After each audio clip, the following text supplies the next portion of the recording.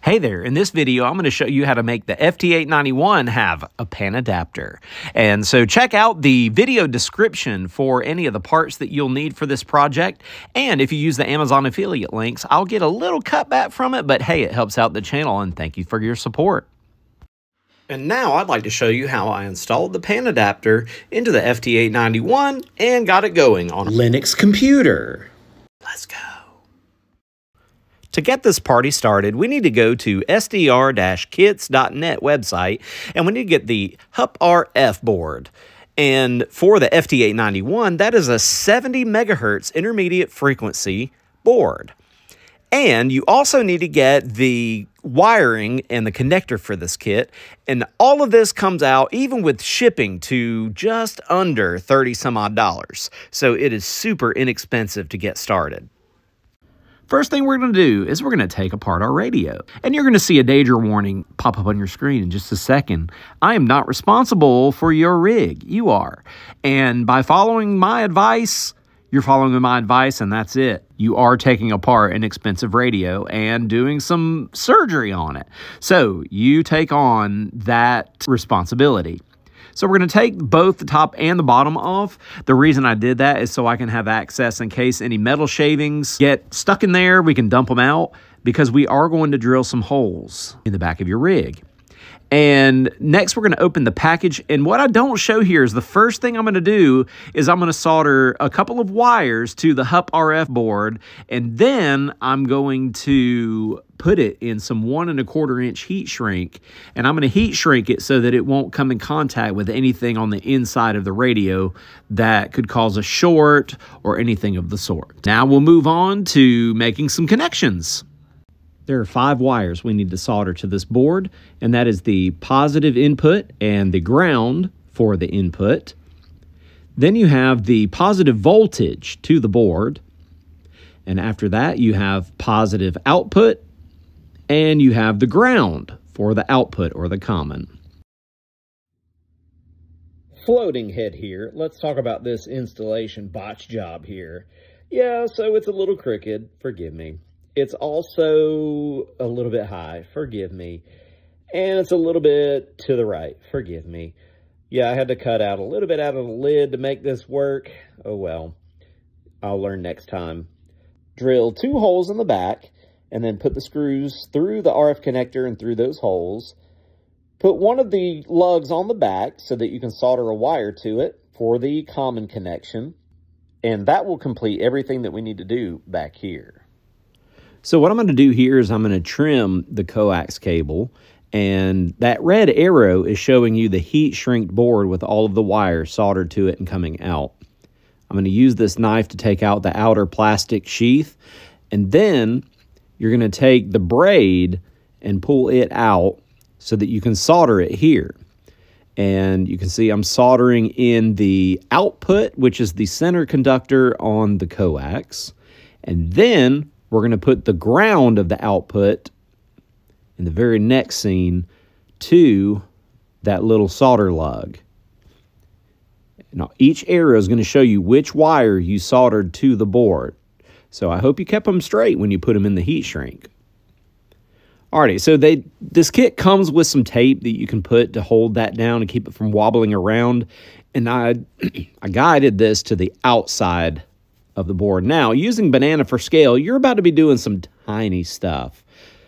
Legit tiny soldering.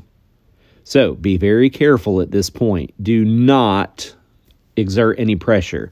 If you have a way to magnify it, that would be even better, but here's where we're putting it, right there on those parts, right next to that.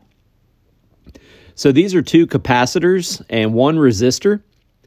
And the tip of that wire is legit how big 2 of these are. That is such a tiny little area. This is going to be the input, the positive input to the HUPrf board. Is coming off of that IF tap right there. And that is 69.450 megahertz. Next, we're going to do the ground. And you can just use the screw in the back corner on the circuit board for this. Little bit of a pain to get back there, but I think you can make it work. And so that screw is just right there. You just take it out, put one of those solder connectors on there, and make it go. Solder the ground to that little tab, and then you're screwing it down. Now, this guy right here, we've got to pull this off gently. And behind that ribbon cable, you're going to find this test point. And that test point is what we're going to solder to. And this is where you're going to get about 8 volts, which is going to power the HUPrf board. So just put you a little dollop of daisy right there. Then you're going to put that ribbon cable back where it came from gently. Be very careful with this. If you break it, you're going to have to get you a new one from Yaesu. That might be pretty difficult. Then you gently pop that back in, make sure it's secure. And I believe we are done. So this is what it looks like. You have the heat shrink over the circuit board with the wires coming out. Yeah, that was a clutch job. So sorry about that. You'll do a better job than I did. And there's where the output connects from the IF. And now let's go to the computer.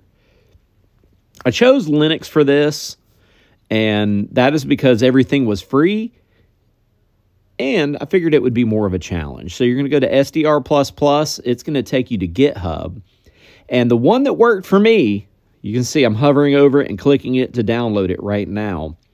That was the deb file that worked for me. And it's point and click. Listen, if you have no experience in Linux, this is kind of fun. It opens up the manager, and then you just click install. And then you put in your little password, and then boom, it's done. Now, I already had it installed. I forgot that I had it installed. I thought I uninstalled it, but I didn't. But that's beside the point. That's all you have to do. It will take care of everything for you. And there's my apology. I already installed it. And you'll find that with HAMLIB, sorry, it's actually called HAMLIB. But I already had this installed, but this is what it's called, HAMLIB 4T64. And that ham library is a fantastic tool to communicate with your radio. Now, you can see I typed it in wrong at first, and I kept this mistake in there. That's your Easter egg for today. And you can see I already had it installed. Now, using it is not that bad, so follow along. If you read up on it, there's other videos on how to use it, but I'm going to show you the commands that work for the FT-891. We need to get the RTL SDR. This is what we're going to use because there's no further drivers to install to make this work in Linux. It's probably one of the easiest SDR dongles to use. So we're going to fire up SDR++.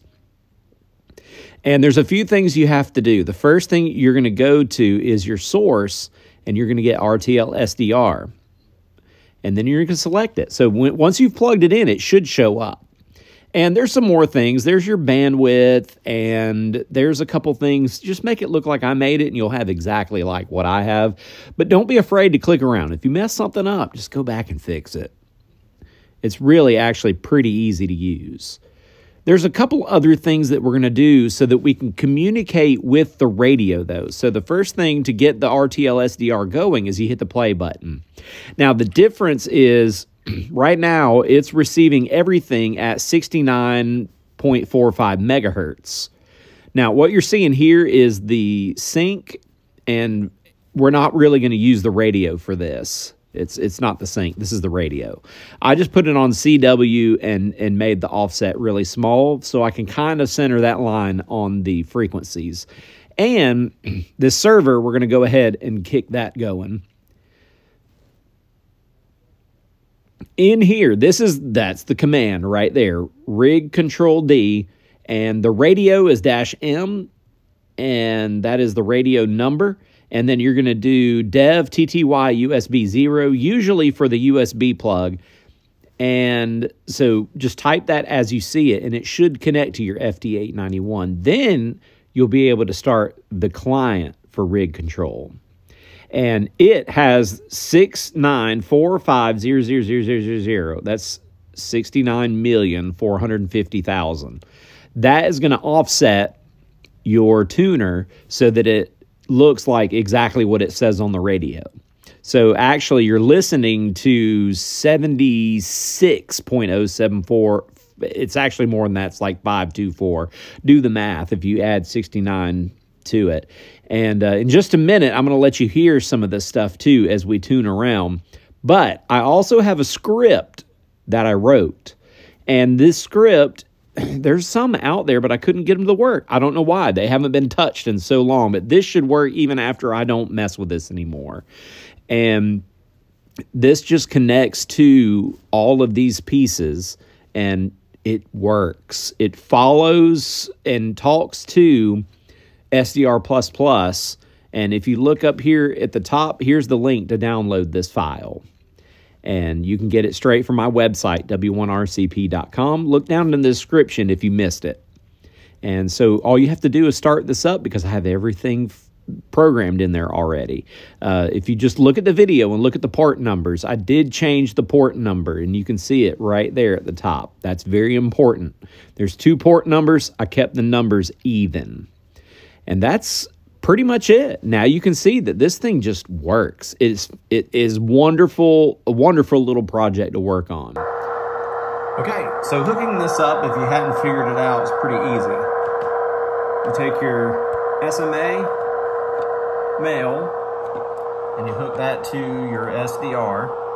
SDR is in the USB to your computer. Pretty simple, right? You don't even have to have the volume of the radio on. It's just, I saw this on the waterfall and scrolled over to it. And the second thing is the USB is plugged in to control the rig. And I don't remember downloading any files or drivers in Linux for this. It just worked. And so when you turn the dial, you know, I was trying to go find some CW. So let's,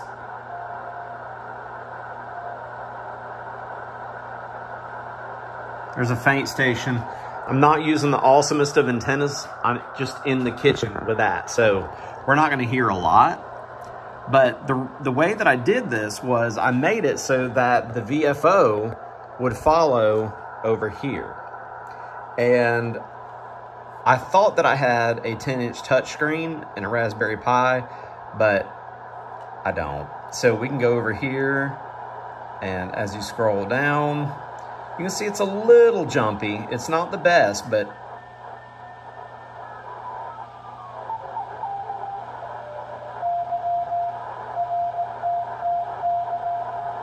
RTTY,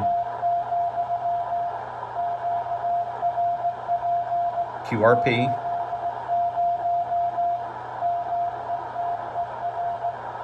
huh, 80 something, 80 meters maybe, I don't know, I'm not really listening. But you can see that we can see it on the waterfall, and it follows. And because it's bi-directional, if you saw something that you liked up here,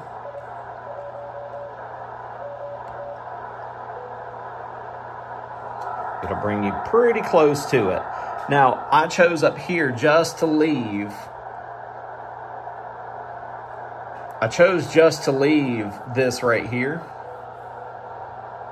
at CW. I'm not decoding with the computer, but if you wanted to, you can. The only thing is the radio is supposed to go to the sync, and I don't have any audio set up in this computer.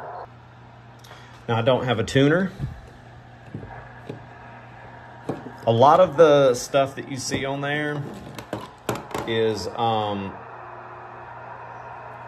noise from computer. W1RCP, Whiskey 1, Radio Charlie, Papa. So you can see your own signal on there.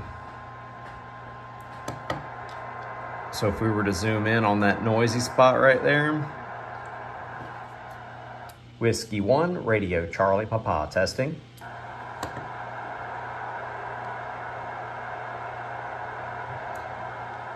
That's a bad spot. A lot of noise. And a lot of this is computer noise. If I were to move my computer around or my radio around, you can see I can eliminate some of it depending on where everything is located. Whiskey 1, Radio Charlie Papa. Whiskey 1, Radio Charlie Papa. Testing, testing. That's upper sideband. We can do AM and it'll show you what AM looks like. It's pretty neat that you can see it. This is Whiskey 1, Radio Charlie Papa, testing. Whiskey 1, Radio Charlie Papa, testing.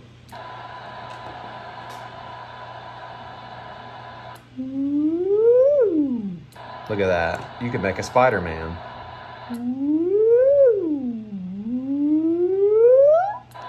Look at there, Spider-Man.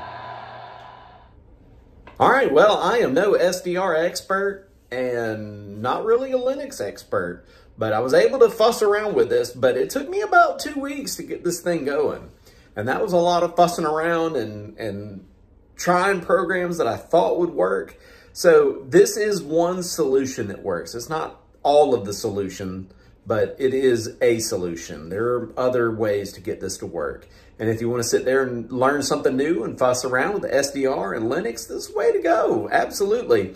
It was a fun, inexpensive project. And if you have any questions, surely pop it down into the comments below. If I forgot something, put it in the comments below and I'll edit the description if I need to for anything that I might have missed. And I want to give a shout out to these members right here.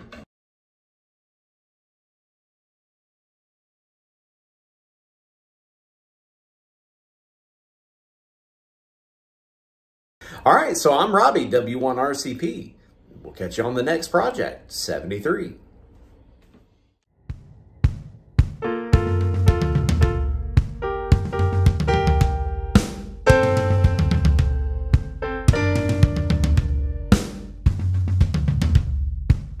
Project